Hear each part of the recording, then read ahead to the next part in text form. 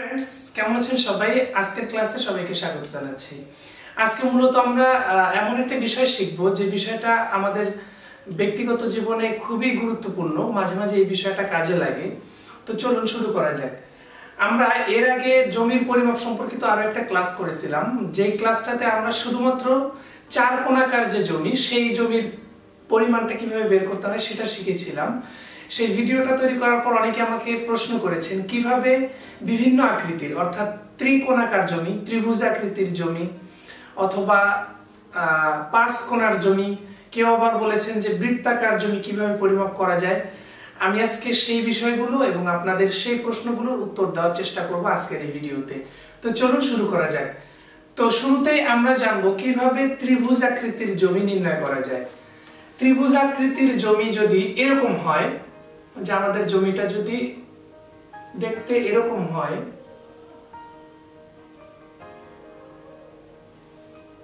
ধরুন এটা একটা ত্রিভুজ আকৃতির জমি। জমির যে আমাদের এ পাশের যে আল রয়েছে এটা যদি 50 ফুট হয় এবং এটা যদি 75 ফুট হয়, ধরুন এটা 85 ফুট। তো আমরা এই জমিটার ক্ষেত্রফল কিভাবে বের করব? আমরা জানি যে জমি পরিমাপের জন্য শুরুতেই আমাদের জমির ক্ষেত্রফলটা বের করতে হয়, তারপর আমাদের একটা প্রসেস রয়েছে, একটা সংখ্যা দিয়ে ভাগ করে কাঠা বা শতাংশতে আমরা নির্ণয় করি। তো শুরুতে আমাদের এই যে জমিটা আছে এটার ক্ষেত্রফল বের করতে হবে। যেহেতু এটা একটি ত্রিভুজ আকৃতির জমি, সুতরাং আমরা ইজিলি যদি ত্রিভুজের ক্ষেত্রফল নির্ণয়ের সূত্রটা এখানে অ্যাপ্লাই করি তাহলে আমাদের সমাধান হয়ে যাবে। আমরা ত্রিভুজের ক্ষেত্রফল নির্ণয়ের সূত্র কি জানি? এখানে ক্ষেত্রফলটা হবে এরকম,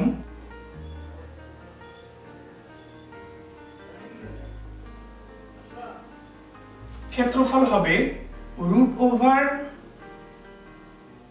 √s into s minus a, s minus b এবং s মাইনাস c।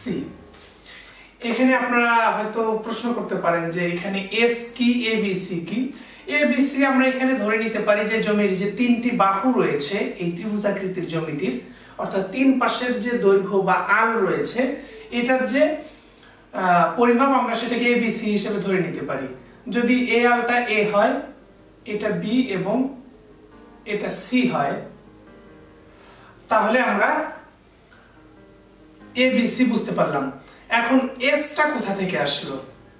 s টা হচ্ছে আমাদের সূত্রের s। এই s টা আমরা যেভাবে নির্ণয় করব সেটা শিখে নেই। s নির্ণয়ের জন্য আমাদের যেটা করতে হবে সেটা হচ্ছে এই যে a b এবং c রয়েছে, তিন পাশের যে দৈর্ঘ্য রয়েছে এইটাকে যোগ করে 2 দিয়ে ভাগ করলে আমরা s পেয়ে যাব। তাহলে আমাদের a সমান হচ্ছে 50, b সমান হচ্ছে 75 এবং c সমান 85। তিনটা যদি আমরা যোগ করি, তিনটা যোগ করলে হয় 210। এটাকে যদি আমরা 2 দিয়ে ভাগ করে দেই, 2 দিয়ে যদি ভাগ করে দেই 105। এটাই হচ্ছে আমাদের s এর মান। s নির্ণয়ের জন্য আমাদের কি করতে হবে? ত্রিভুজের যে তিন পাশের যে দৈর্ঘ্য রয়েছে, বাহু রয়েছে, এই বাহুগুলোর দৈর্ঘ্যকে আমরা যোগ করে 2 দিয়ে ভাগ করে দিলেই s এর মান বের হয়ে যাবে। সূত্রে যে s ব্যবহার করা হয়েছে এটার মান বের হয়ে যাবে। তাহলে আমরা এখানে যদি বসিয়ে দেই, s এর মান আমরা এখানে পেলাম 105, 105 √105 ইন্টু 105 বিয়োগ a সমান হচ্ছে 50,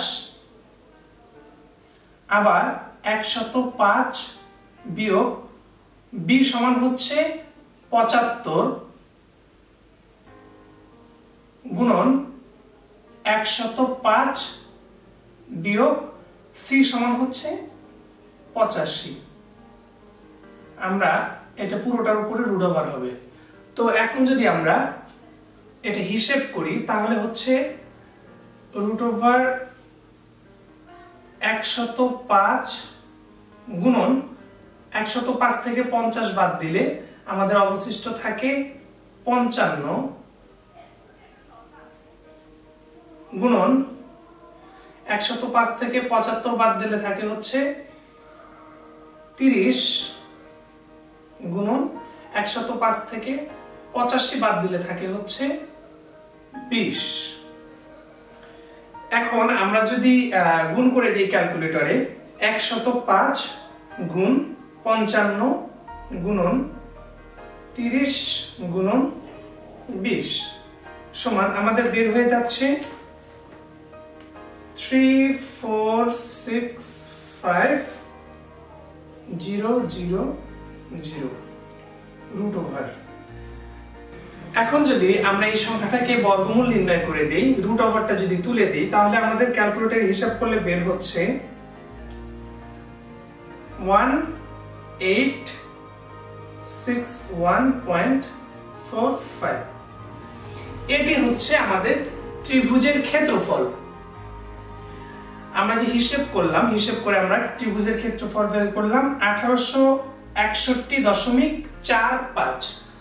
এবার আমরা কি করব? আমরা শিখেছিলাম যে যখন জমির ক্ষেত্রফল বের হয়ে যাবে, সেই ক্ষেত্রফলটাকে যদি আমরা শতকে বের করতে চাই তাহলে একটা সংখ্যা দিয়ে, এবং যদি কাঠায় বের করতে চাই তাহলে আরেকটা সংখ্যা দিয়ে ভাগ করে দিতে হবে।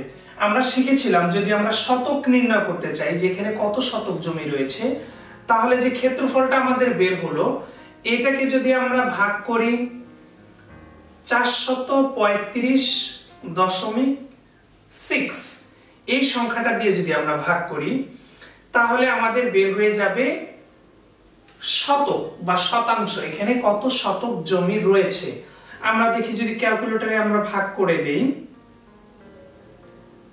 ভাগ 435.6, তাহলে 4.27 এটা হচ্ছে আমাদের শতক। 4.27 শতক জমি রয়েছে এখানে। অর্থাৎ একটি ত্রিভুজ আকৃতির জমি বা তিন কোণাকার জমির এক পাশের বাহু হচ্ছে 50 ফুট, এক পাশে 75 ফুট এবং আরেক পাশে 85 ফুট। এটা প্রথমে হচ্ছে ত্রিভুজের যে ক্ষেত্রফল নির্ণয়ের সূত্র রয়েছে সেটার মাধ্যমে আমরা ক্ষেত্রফল বের করে ফেললাম। দেন আমরা এখানে কত শতক জমি রয়েছে সেটা 435.6 দিয়ে ভাগ করে দিয়ে বের করে ফেললাম। এবার এই জমিটাই যদি আমরা কাঠায় বের করতে চাই তাহলে আমরা এখানে ভাগ করে দেব 720 দিয়ে। 720 দিয়ে ভাগ করে দিলে আমরা আবার হিসেব করি 1861.45 ভাগ 720 সমান 2.58। এটা হচ্ছে আমাদের কাঠা, এটা হচ্ছে কাঠা। আর আমরা যদি 435.6 দিয়ে ভাগ করি তাহলে বের হবে শতক। তো ফ্রেন্ডস, বুঝলেন আপনারা কিভাবে ত্রিভুজ আকৃতি বা তিন কোণাকার জমির ক্ষেত্রফল নির্ণয় করে তারপর জমির পরিমাপ বের করতে হয়। এবারে আমরা জানব যে আরো বিভিন্ন আকৃতির জমির কিভাবে ক্ষেত্রফল নির্ণয় করতে হয়। চলুন দেখা যাক। ফ্রেন্ডস, আমরা শিখলাম কিভাবে ত্রিকোণাকার জমি অর্থাৎ ত্রিভুজ আকৃতির জমির ক্ষেত্রফল নির্ণয় করে জমির পরিমাপ বের করতে হয়। এবারে আমরা শিখব যদি জমিটার আকৃতি এরকম হয়, জমির এ পাশের আলটি যদি বাঁকা হয় এরকম, তাহলে আমরা কিভাবে এটার পরিমাণ বের করব। এর জন্য আমাদের যেটা করতে হবে সেটা হচ্ছে এখান থেকে আমরা যতগুলো ত্রিভুজ নির্ণয় করা যায়, অর্থাৎ আমরা সবগুলো যে বাঁকা জমি রয়েছে বা বিভিন্ন আকৃতির জমি রয়েছে, 5 কোণাকার, 6 কোণাকার, 7 কোণাকার, যত কোণাই থাক না কেন জমি, প্রথমে হচ্ছে জমিটিকে আমরা কয়েকটি ত্রিভুজে ভাগ করে নেব। এখানে আপনারা দেখুন এখানে কয়টি ত্রিভুজ হতে পারে। আমরা যদি জমিটিকে এখান থেকে এখানে ভাগ করে দেই, এখানে ভাগ করে দেই, তাহলে আমাদের এটি একটি ত্রিভুজ হয়ে গেল। তারপর এই পাশ থেকে যদি এখানে ভাগ করে দিই তাহলে এটি একটি ত্রিভুজ হয়ে গেল। এখানে সর্বমোট ত্রিভুজ হলো কয়টি? এই হচ্ছে একটি, এই হচ্ছে দুইটি এবং তিনটি ত্রিভুজ। আমরা জমির একদম নিখুঁত পরিমাপের জন্য যে কোনো জমি যদি ত্রিভুজ আকৃতির করে নিয়ে তারপর সেটা ত্রিভুজের ক্ষেত্রফল নির্ণয়ের সূত্র দিয়ে যদি আমরা ক্ষেত্রফল বের করি তাহলে আমাদের জমিটি সবচেয়ে বেশি অ্যাকুরেট বা হচ্ছে সূক্ষ্মভাবে আমরা সেই জমির পরিমাণটা বের করতে পারি। এখানে আমাদের তিনটি ত্রিভুজ রয়েছে। শুরুতেই আমাদের যে কোনো একটি ত্রিভুজের ক্ষেত্রফল আমরা বের করব, তারপর আরো একটি ত্রিভুজের ক্ষেত্রফল বের করব, তারপর আরো একটি ত্রিভুজের ক্ষেত্রফল বের করব। তারপর এই তিনটি ক্ষেত্রফল, ধরা যাক তিনটি ক্ষেত্রফল x, y এবং z, তাহলে আমাদের এই তিনটি ক্ষেত্রফল যোগ করে দিয়ে যে মোট ক্ষেত্রফল হবে সেটাকে যদি আমরা শতকে বের করতে যাই 435.6, এটা হচ্ছে শতক বের করার ক্ষেত্রে। আর যদি আমরা কাঠায় বের করতে চাই তাহলে 720 দিয়ে ভাগ করে দেব। অর্থাৎ আমরা আগের যে জমিটা আমরা দেখলাম ত্রিভুজ আকৃতির, সেটাতে আমরা কিন্তু ক্ষেত্রফল নির্ণয় করেছি। ঠিক এরকম জমির এই বাহু এবং এই বাহু, এই তিনটা দিয়ে আগে একটি ক্ষেত্রফল বের করব, তারপর আবার এই বাহু এবং এই বাহু, এই তিনটি বাহু ধরে আরো একটি ত্রিভুজের ক্ষেত্রফল বের করব। ঠিক একই রকম ভাবে এটা এবং এই বাহু, এই তিনটি বাহু দিয়ে আরো একটি ত্রিভুজের ক্ষেত্রফল বের করব। এরকম x, y, z আমরা যদি ধরে নিই যে তিনটি ক্ষেত্রফল, তাহলে তিনটা ক্ষেত্রফল যোগ করার পর আমাদের মোট ক্ষেত্রফল হবে, সেটাকে 435.6 দিয়ে ভাগ করলে আমাদের শতক বের হবে, 720 দিয়ে ভাগ করলে আমাদের কাঠা বের হবে।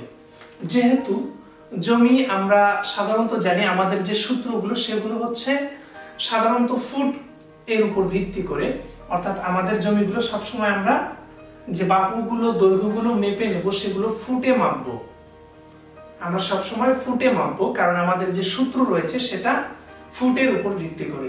সুতরাং সবসময় আমরা ফুটের উপর মাপবো, অর্থাৎ কত ফুট রয়েছে এখানে সেটা হিসাব করব।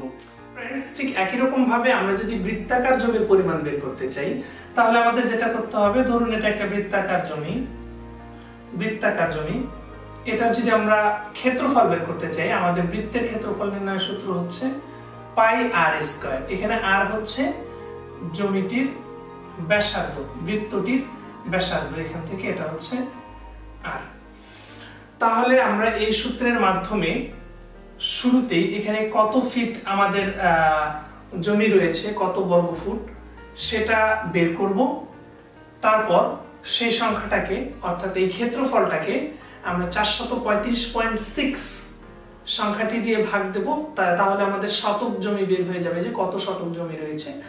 আবার 720 দিয়ে যদি ভাগ করে দিই তাহলে আমাদের কত কাঠা জমি রয়েছে সেটা বের হয়ে যাবে। ফ্রেন্ডস, আপনাদের একটি কথা না বললেই নয়, আমরা যদি যে কোনো জমির নিখুঁত ক্ষেত্রফল বের করতে চাই, অর্থাৎ নিখুঁত পরিমাণটা বের করতে চাই, তাহলে আমাদের সবসময় ত্রিভুজের যে ক্ষেত্রফল নির্ণয়ের সূত্র রয়েছে সেটি ব্যবহার করলে মোটামুটি সবচেয়ে ভালো রেজাল্ট পাওয়া যায় এবং সঠিক রেজাল্টটা পাওয়া যায়। ধরুন যদি একটি আয়তক্ষেত্র বা এই টাইপের জমি হয়, তাহলে আমরা এটাকে আয়তক্ষেত্রের ক্ষেত্রফলের যে সূত্র রয়েছে দৈর্ঘ্য গুণন প্রস্থ, সেটা গুণ করে দিয়ে আমরা বের করতে পারি। কিন্তু আমরা এই জমিটিকে যদি দুইটি ত্রিভুজে ভাগ করে নিই, এটি একটি ত্রিভুজ এবং এটি একটি ত্রিভুজ, তারপর এই ত্রিভুজটার এই তিনটি বাহু হিসেব করে এটা ক্ষেত্রফল এবং এটারও এই তিনটি বাহুর দৈর্ঘ্য হিসেব করে যেভাবে আমরা ত্রিভুজের ক্ষেত্রফল বের করলাম, সেভাবে যে দুটি আলাদাভাবে বের করে নিয়ে তারপর যোগ করে দিয়ে মোট ক্ষেত্রফল বের করা হয়, তাহলে আমাদের জমির পরিমাণটি আরো সঠিকভাবে বের হবে। আমরা হয়তো দেখা যাচ্ছে যে আয়তক্ষেত্রের যে হিসেবটি করেছি সেটাতে সামান্যতম কম বেশি হতে পারে, কিন্তু এটি যদি আমরা করি তাহলে আমাদের সবচেয়ে বেশি অ্যাকুরেট মাপ আমরা পাবো। তো ফ্রেন্ডস, কেমন লাগলো আজকে আমাদের এই ভিডিওটি? আশা করব আপনাদের অনেক প্রশ্নেরই সমাধান আপনারা এই ভিডিওতে পেয়ে গেছেন। তারপরও যদি আপনাদের কোনো প্রশ্ন থেকে থাকে তাহলে অবশ্যই আমাদেরকে কমেন্ট করে জানাবেন, আমরা যেন আরো ভালো কিছু আপনাদের উপহার দিতে পারি।